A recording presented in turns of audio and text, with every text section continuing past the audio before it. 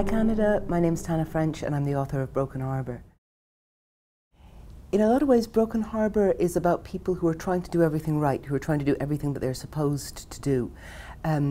Scorcher Kennedy is a detective who plays everything by the book, and he tries to keep his life very much under control, and he's called to a case that won't stay under control in the way he'd like it to.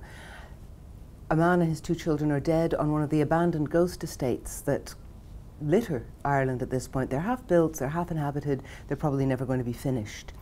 And on one of these estates, a man and his 2 children are dead and the wife is barely alive, and Scorcher gets called in to deal with this case. At first it looks like a straightforward murder-suicide brought on by despair, unemployment and isolation.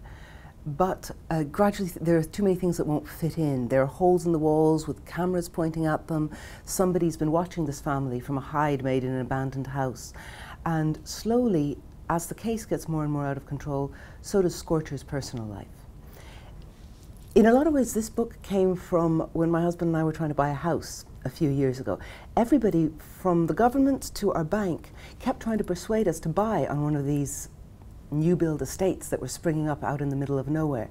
That was what our generation was supposed to do at the time. That was the right thing to do. Now, luckily we're both actors, so doing what we're supposed to do isn't something we've ever been very good at. And we said no. But a lot of our generation got sucked into this, and now that the property crash has come, they're stuck on these estates out in the middle of nowhere. No street lighting, open sewage pits, and they can't get out. And I couldn't stop thinking about this, about the fact that it's more or less pure luck that we're not the ones stuck out there. And gradually that turned into Broken Harbour, which is a book about people who do things right, people who follow the rules, and what happens when the rules let them down.